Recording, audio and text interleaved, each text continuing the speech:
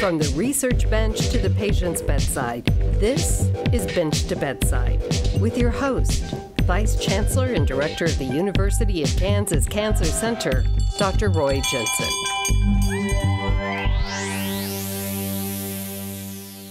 If you have acute leukemia, certain forms of lymphoma, a myelodysplastic syndrome, or a myeloproliferative disorder, and you are in need of a blood and marrow transplant, what do you do if you can't find a match in your family or through the Be the Match registry?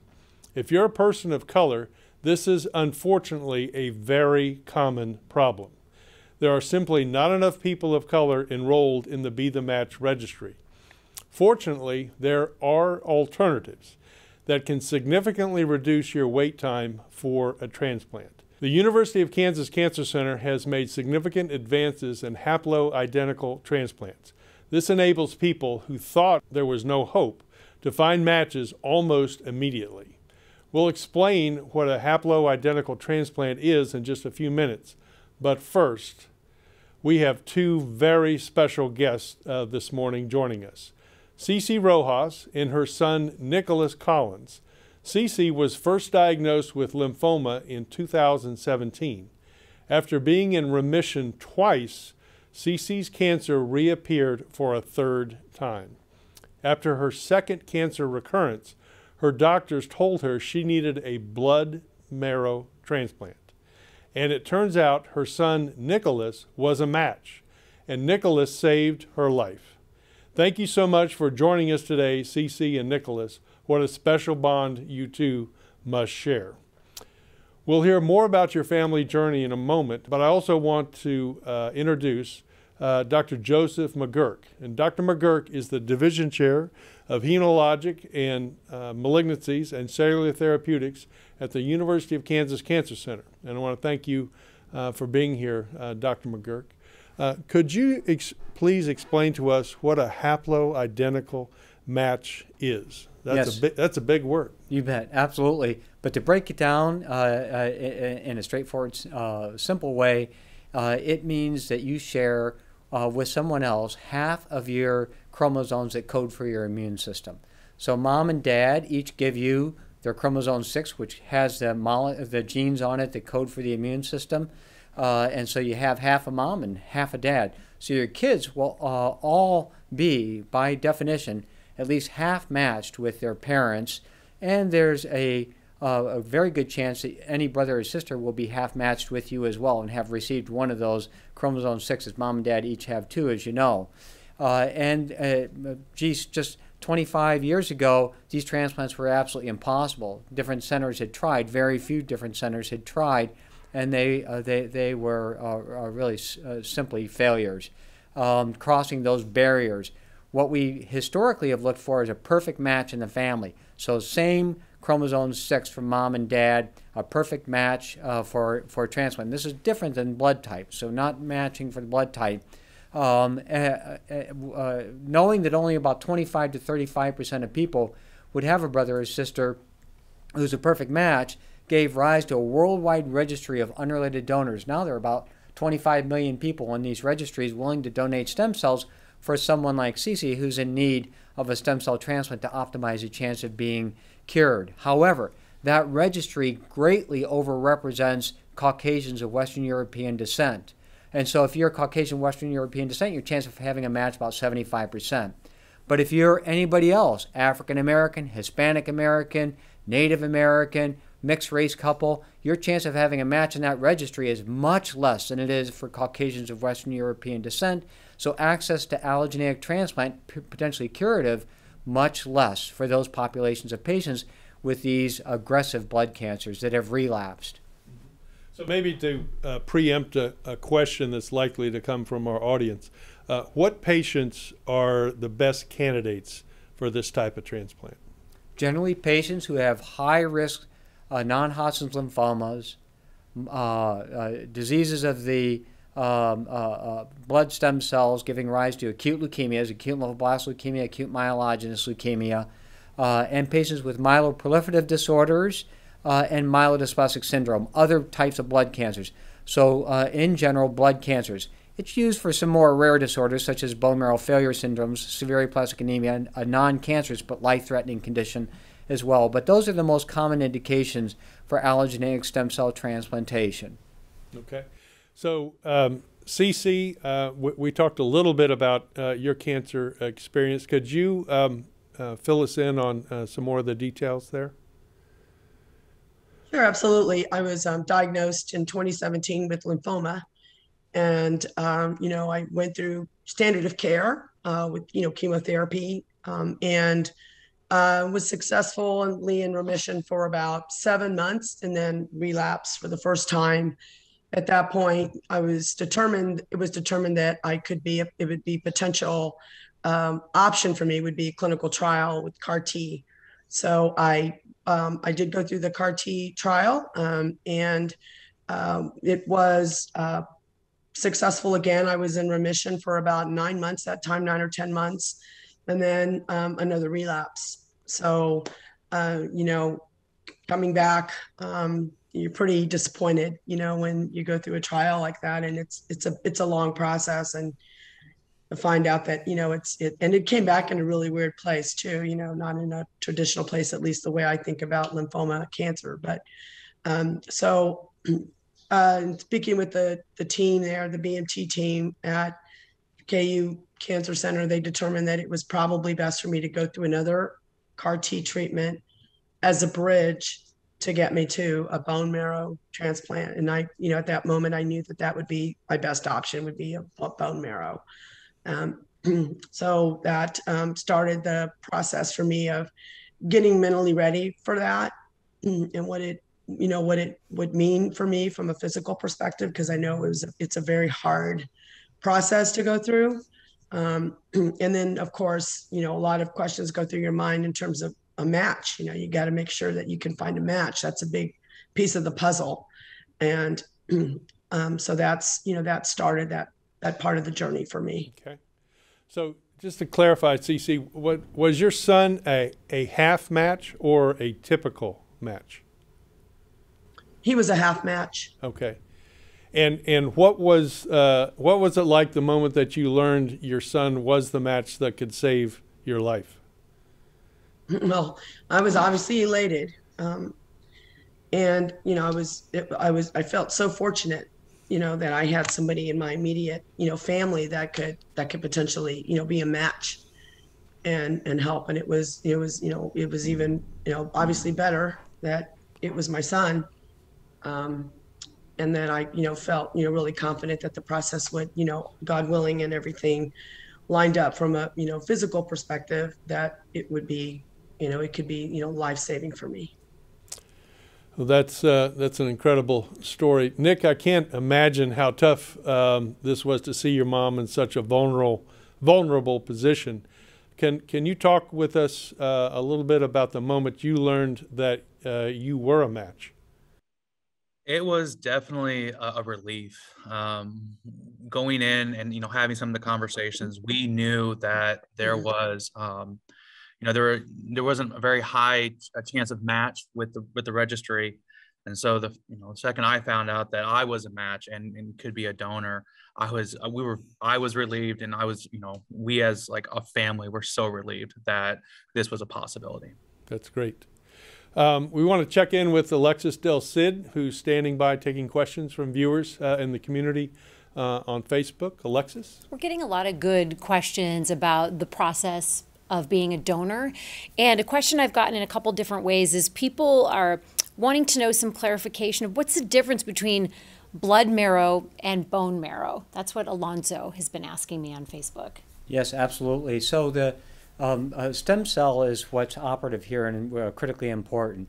And stem cells normally don't circulate in the blood, certainly not in large numbers. It would be very rare for a stem cell to be seen out in the bloodstream. They live in the bone marrow like a queen bee in a beehive. There aren't very many of them, relatively speaking, compared to the other blood cells. And they give rise to daughter cells that turn into different components of our immune system. Now, we can collect those stem cells to perform a life-saving procedure like Cece went through with a bone marrow transplant and using her son as a donor, taking him to the operating room, putting him under a general anesthetic, flipping him on his belly, and harvesting about a quart of bone marrow from multiple punctures in his pelvis, and taking that bone marrow then to CC and infusing it like a blood transfusion. Those stem cells make their way through the bloodstream to the bone marrow. They lodge. In a couple of weeks, they start growing this new immune system. The blood type changes to that of the donor, and if the donor has seasonal allergies and CC doesn't, she's going to get seasonal allergies. All of the immune system changes to that of the donor.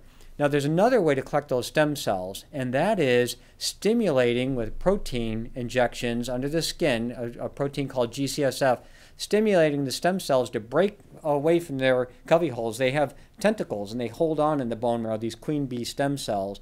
We can break that connection, and then they'll get taken up in the bloodstream that's sweeping by them, take those stem cells out into the bloodstream, and then we can use an intravenous line in the arm or in a large neck vein to collect those stem cells in large numbers for infusion into the patient. It's the same stem cell, peripheral blood stem cell versus bone marrow stem cell. We're just moving it around differently. And there are different risks and benefits of those two different procedures, both for the donor and for the recipient.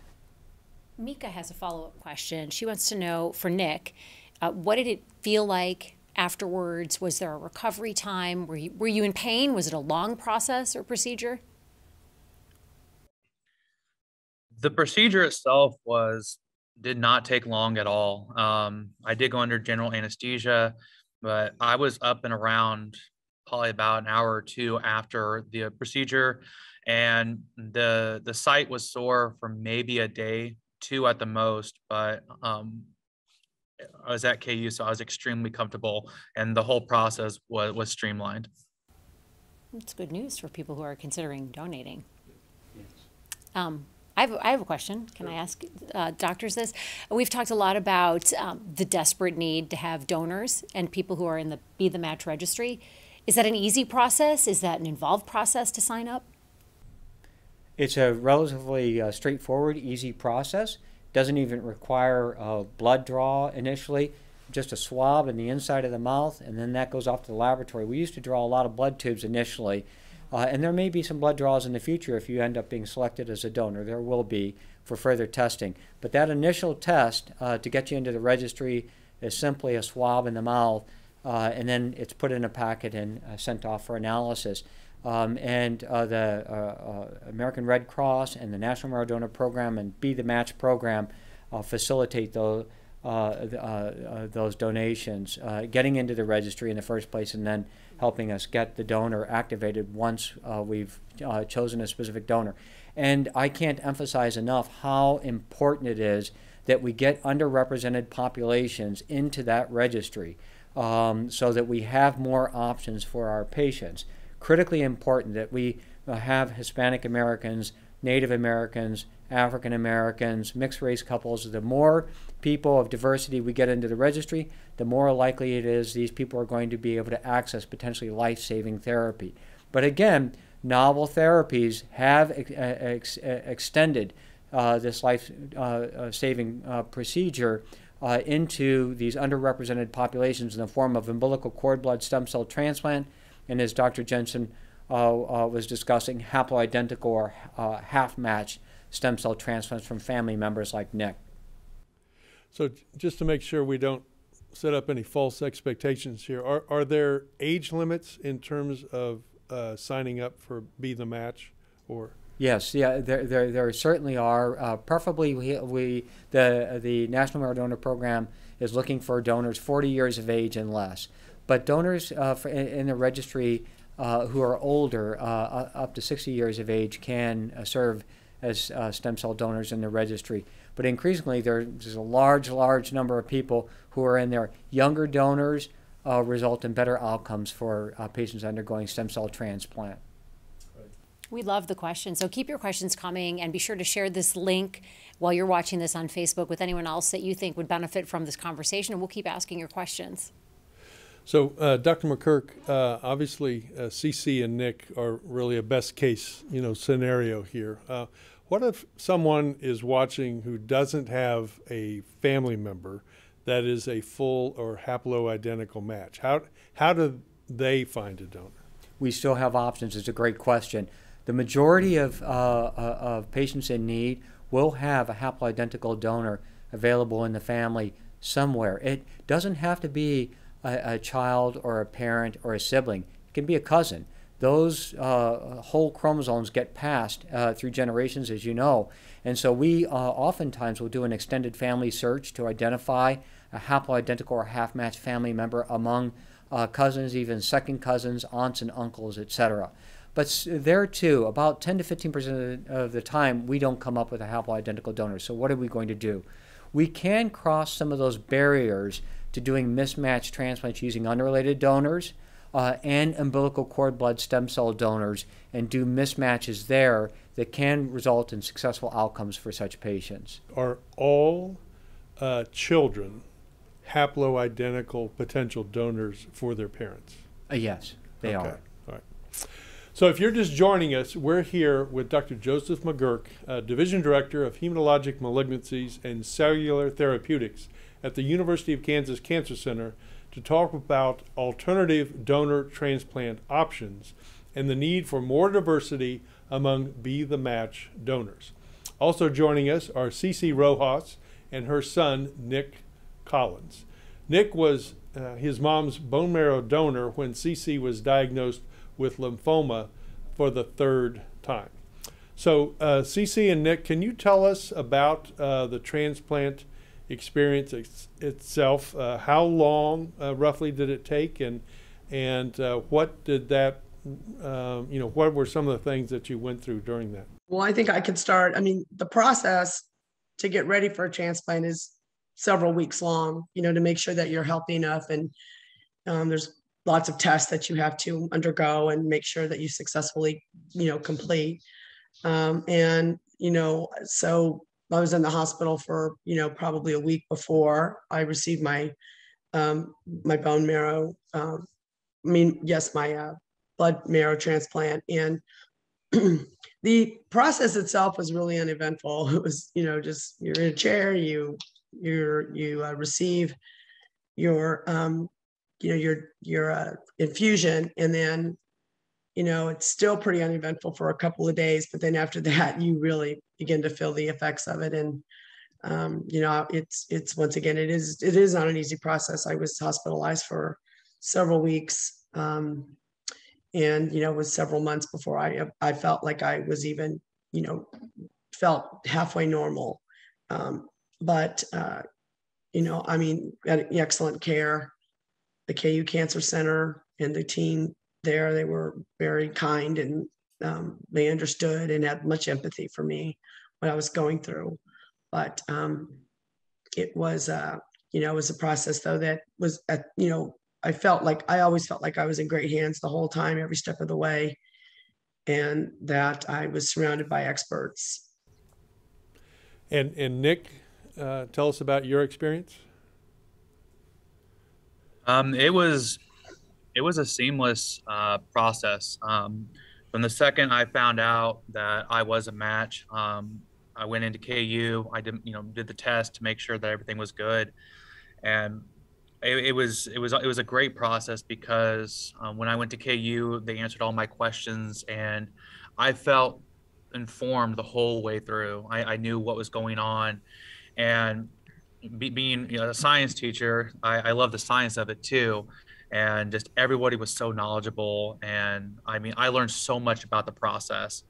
And the actual transplant itself did not take very long. There was not much discomfort. There wasn't a lot of pain. For me, as a donor, it was a quick process. It was an in and out on a Friday morning. That's great. So Nick, where are you a science teacher? Lincoln College Preparatory Academy Middle School on the Missouri side. Ooh, middle school kids. Boy, you're tough. No wonder you were tough enough to go through a transplant. Yeah. Very good. All right. So Dr. McGurk, let's talk about risks. Yes, sir. And specifically those associated with this particular type of transplant, haploidentical, versus a fully matched donor transplant. Absolutely. Historically, these were much higher risk transplants. And as I mentioned in the early years, 25 years ago when we first started in the field doing these types of transplants, outcomes were very, very poor. But today, in 2021, these haploidentical or mismatched transplants appear to be approximately as successful as a perfectly matched sibling donor transplant or a well-matched unrelated donor transplant. The causes of complications are somewhat different, and there are risks in all of these settings.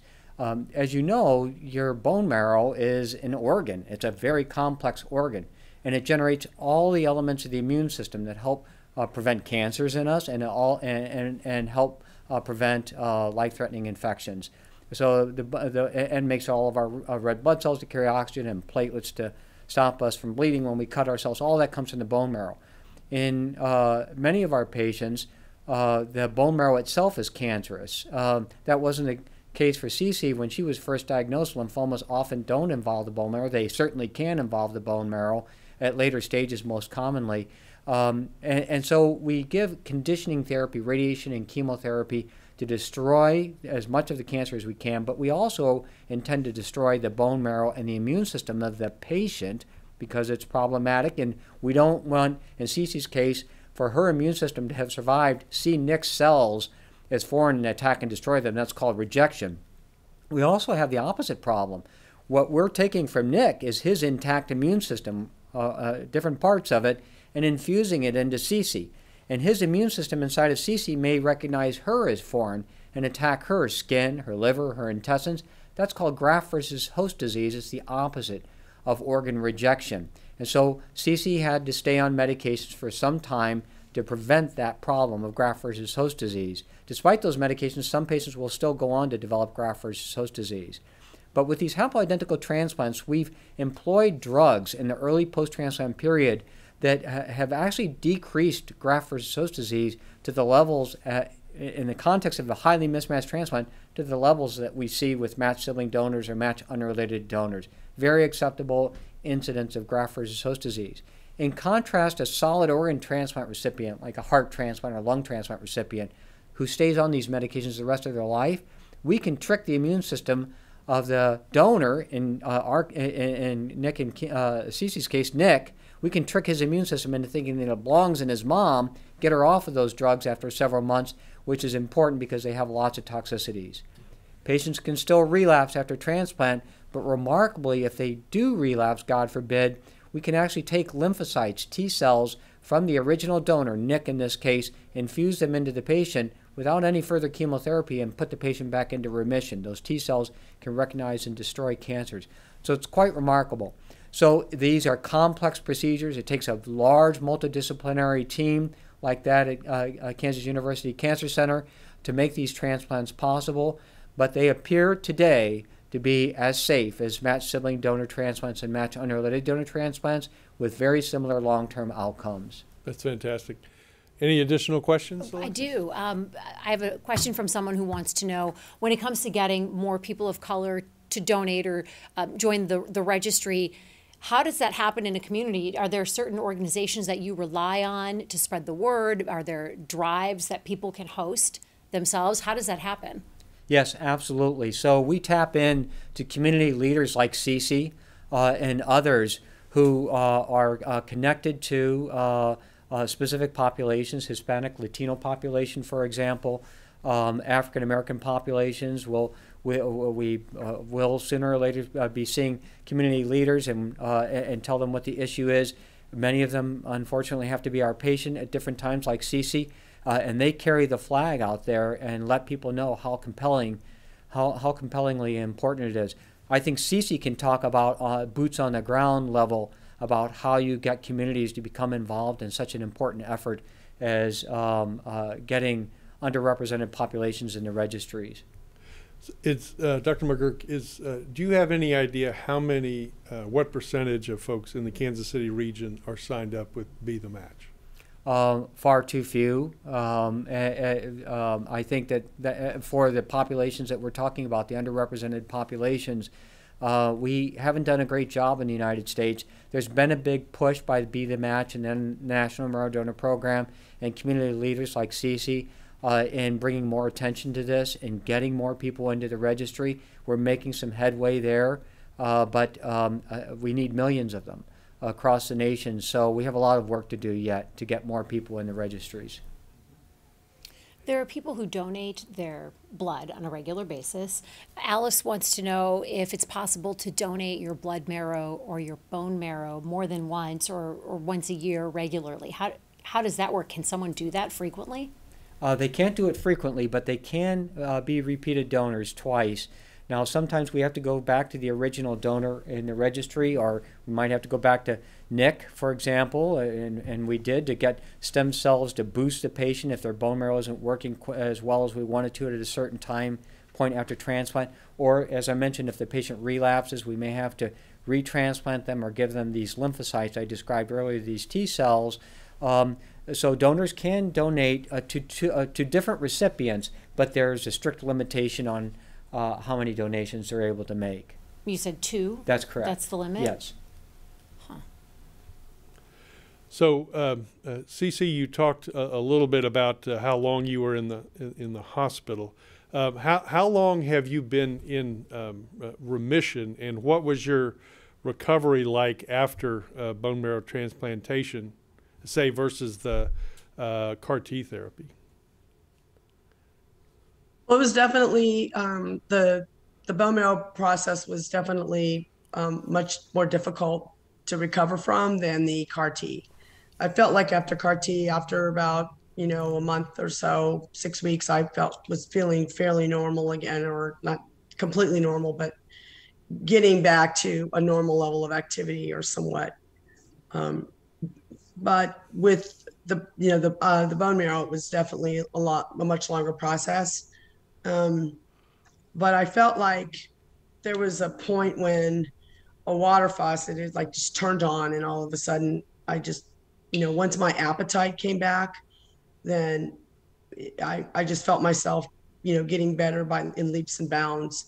And I'm almost 2 years out. I have my 2-year checkup coming up in December, and I feel really good, and I'm getting back to where I felt, almost where I left off, not quite, but I'm just really grateful, and it just forces you. Situations like this just really help you find what's important in life and focus on that.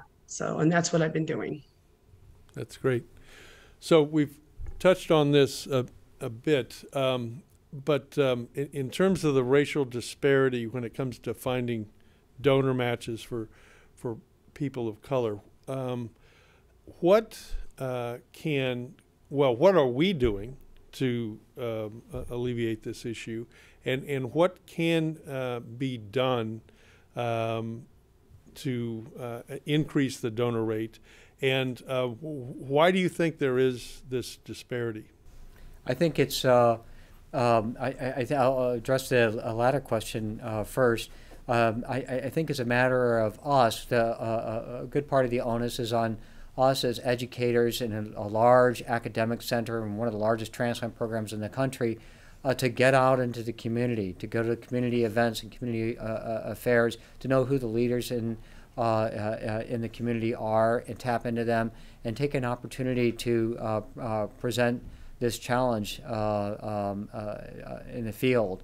Oftentimes it's success begets success, and because it was skewed in the first place and we had more Caucasians of Western European descent, they told their family and friends who may have been more Caucasians of Western European descent, and they got into the registry and such. Not entirely, there's diversity there, of course, but whenever we transplant someone who's from an underrepresented population, African American, Hispanic American, or Native American, it sets off a cascade of events in their community.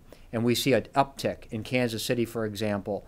To what I said earlier, Kansas City is no less successful than anybody else. As a matter of fact, we have one of the largest transplant programs in the country, so I think we do a good job in Kansas City. That having been said, we don't do a great job nationally. And so I think every opportunity that we have, like this today, to spread the word such that we get people into the registry, it's very important.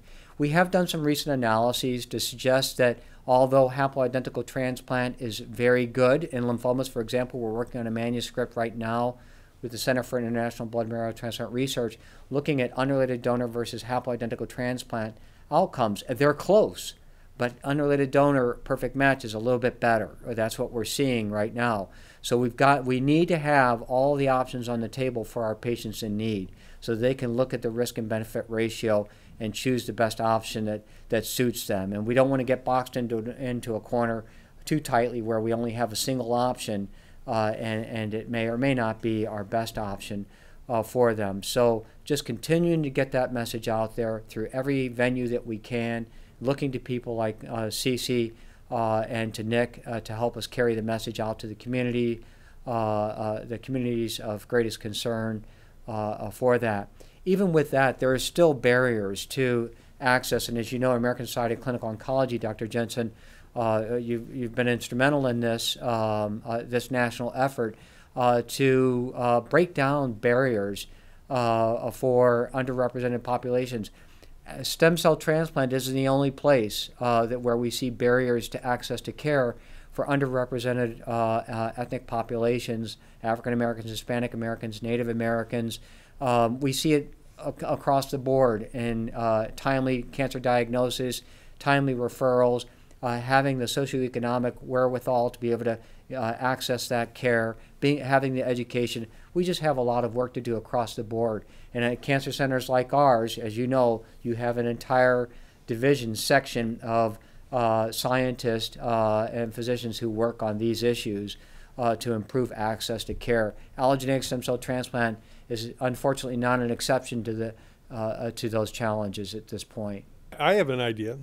Why don't we ask Cece and all the people that she knows to help us reach these communities and really understand the messaging that we need to affect this change. What do you think about that idea, Cece?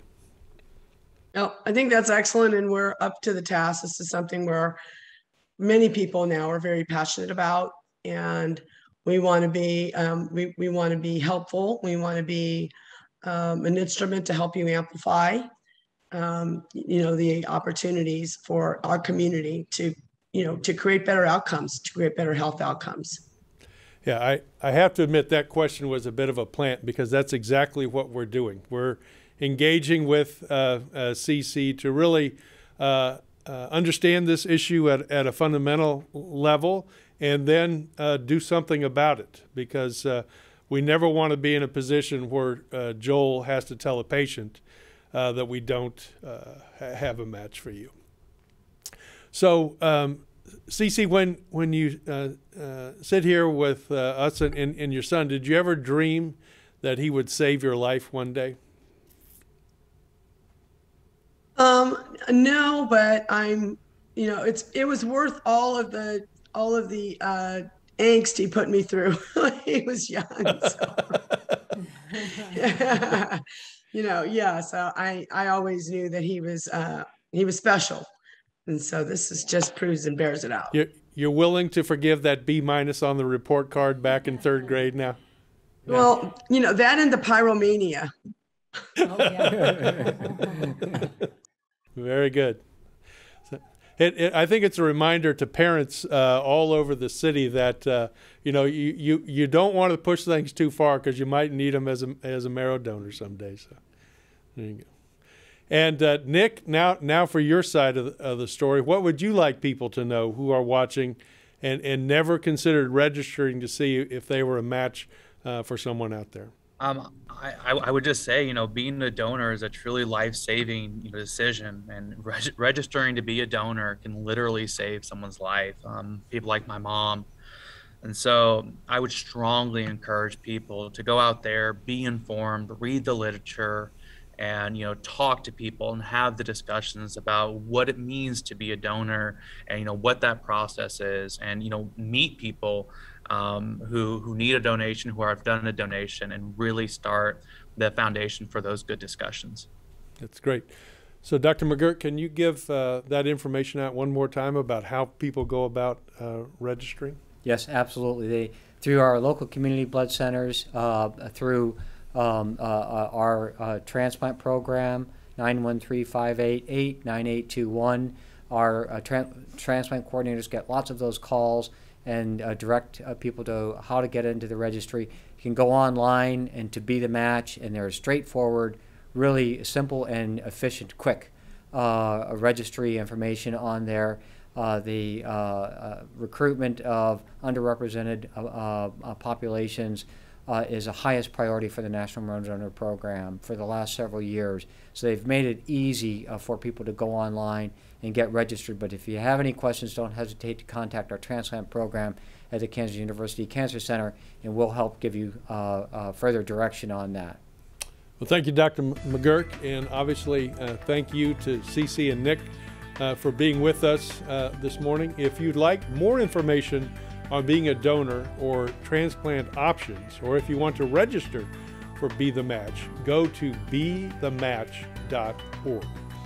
That's all for today. This is our last show for 2021. Join us for Season 9 in January 2022. We will be live at the same time every Wednesday at 10 a.m.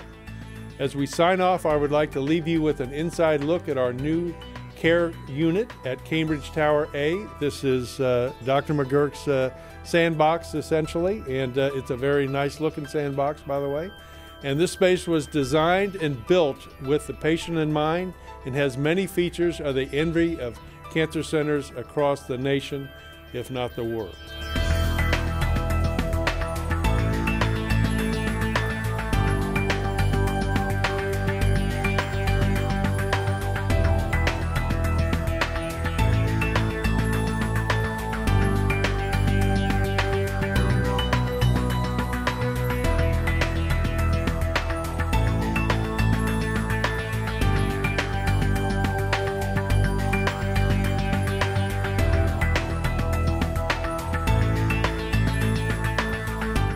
Subscribe to our Bench to Bedside podcast, now everywhere podcasts are available.